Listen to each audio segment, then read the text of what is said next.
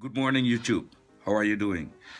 We just took a look at the Linux list, and I told you that I would choose a distribution out of that list to install on my tablet, my X86 tablet. But in fact, I didn't find anything really in the list except for Parsix with the GNOME desktop, the new GNOME desktop.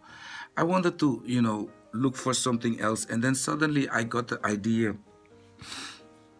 I was thinking about the distribution that I once installed on the microwave tablet. just look it up. I have a tablet, it looks like a microwave. It was the first 10-inch tablet ever created. And I still have it somewhere. It's running LINPUS Linux. So I went and take a look at LINPUS Linux, and then I discovered that these guys are making a sort of Android version, LINPUS Android version that will run on tablets. It's crazy. But they also have, of course, the LINPUS Linux, the latest version. They call it LINPUS Linux Lite. So I got it and I downloaded it. And at this moment, I'm here creating a bootable USB stick with UNet boot-in. I'm not even sure if it's gonna work. If not, then I will have to, create a bootable USB stick with probably Power ISO on the Windows. We're doing this on my Mac. So yeah, we'll have to see if this will boot up. In the meantime, I will get my stuff ready. We need a little hub. We need the external keyboard for this tablet. This is a 10-inch tablet. It's the ViewSonic ViewPad 10. It's a very popular tablet here on YouTube because it was the first Linux tablet showing, you don't want to believe it, Linux Mint 12. And at that time, when I showed Linux Mint 12, all the other distributions out there would, kinda not support the touch. That while Linux Mint was the first one, that proudly supported the touch of this tablet. And that's why this thing was kind of the first Linux tablet here on YouTube. Somewhere in 2013, 2012. So you must check my list. It's been a while, So I'm setting up this stuff here. We're almost there. I think there's enough battery in the tablet. So until then, of course, I'm gonna get back to you. Also advised, if you do a thing like this, and it's also almost 1:30 in the morning, it's advised to, get yourself a nice cup of warm chocolate mix with a little bit coffee inside. So that's always keeping you alert so you don't make stupid mistakes. Will it boot or will it not boot? That's the thing. We just inserted the boot stick and I'm gonna hit F11. Sorry for all the fingerprints on the tablet. We select boot device, F11. And we're gonna select the Lexar. And it's not booting. So I need a Windows machine to create a bootable USB stick. Damn it. Well, these things happen, but I'm showing you so you can also sometimes understand when a thing like this happens. And here you can see the profit of having also a Windows machine available, because here I just copied the file, the 1500 megabyte file, straight up to my Windows Vista machine. Yeah, you guys are like, Vista? What's wrong? You're a Vista? What's up with you? Yeah man, this is Vista. I had the license left and I just used it. I was happy with it. It runs fantastic. Before our laptops were not so strong when Vista came out, so everybody complained. We're gonna get a Power ISO, but only 4.9. It's a deprecated version. You will even get a warning that, you know, some scam warning you will get here, I think. At least I'm not sure if you're gonna get it, if we still get it. You see that? Reported unwanted blah blah blah. Ignore this warning. You see? So save the file. They don't want you to save the file. We get the warning. Install. This is the best Power ISO ever. You can install it with your eyes closed. No spyware. That while the new one. Now you must hit cancel. Okay, don't hit OK, otherwise it's gonna restart your computer. We don't need to, you know, start the computer. We're gonna start the Power ISO with right mouse click, run as administrator, and then we say OK.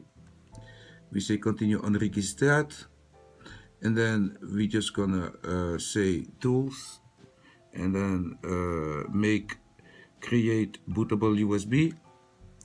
We go to our desktop, and ici à la desktop we have LINPUS Linux, and we just hit start, and it will formater le USB. So until this is done, peeps, I'm gonna get back to you because this might take a little. Alrighty, peeps, the USB stick is created, and now we must see if it's bootable and if it will work on the tablet. Okay, let's cross our fingers. We hit F11.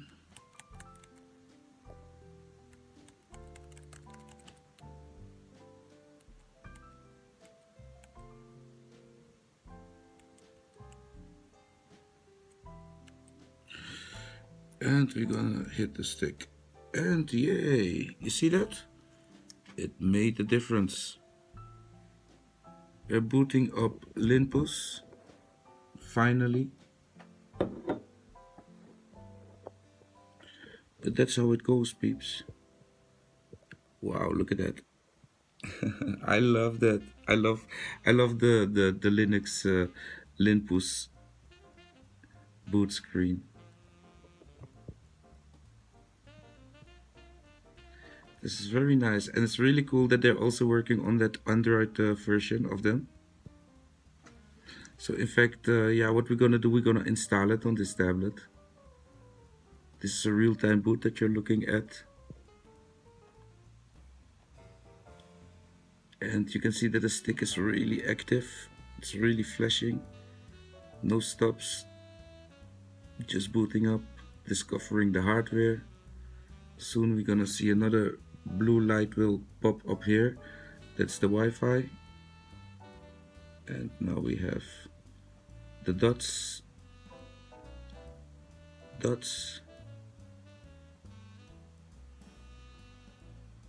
You see the blue light went on, the second one here.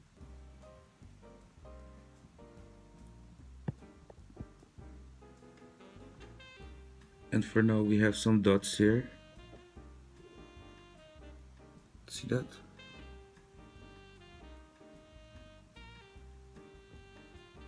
I dislike the fingerprints. I'm gonna get a cloth. I don't like it. It looks so not decent. I'll be right back.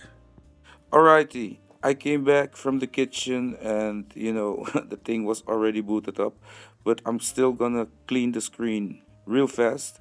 As you can see, this cloth that I'm doing it with is really removing all the fingerprints, and yeah, the screen looks all new again. Alright, the touch screen is not working, and that is kinda a pity, because yeah, I really wanted to see this thing running on my tablet. But then again, if I look a little bit at the operating system, I find it more something for a desktop, you know. So I think you guys out there with Linux laptops, etc., could give this a try. Alright, you could give it a try. I don't really have a mouse left. You can see this broken mouse is not good enough.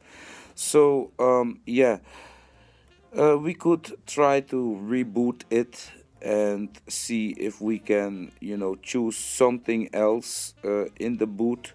But I think there were only two things that we could select, and that was to start it up and or to install it. So let's do that again. We hit F10, we get in the boot menu, we boot up. As you can see, it's installing or starting up. So in fact, we have no success with this distribution on this tablet, although they say that touchscreen is really supported. And yeah, I wrote some nice things on there on the side, but yeah, in fact, it's not working. So I'm kind of a little bit disappointed, but not really, because I'm gonna keep this distribution and I'm gonna install this on some laptop to see how it runs. Although you can also do this. Download link will be in the description, so go ahead, download it, and install it. First boot it up, see if all your hardware is kind of working. If it works, you know, just install it and play with it a bit, and yeah, let me know in the comments how it works for you. In this case, I'm thinking of getting Parsix, so I'm gonna take a look at Parsix with the new GNOME desktop. It was in our December list, or maybe even Chapeau. You know, I'm also thinking of Chapeau. I want to take a look at Chapeau. Those are really big files, so it will take a little to download them.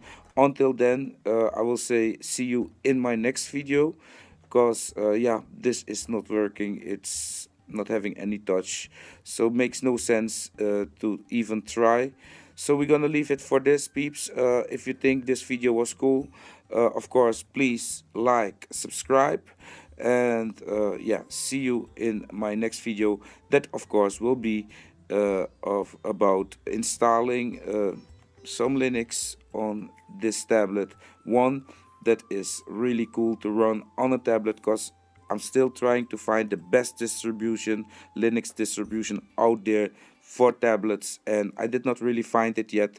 And for me, it's not Ubuntu 12, absolutely not. You know, in some way I'm pressing lots of wrong things when, you know, I'm on the desktop.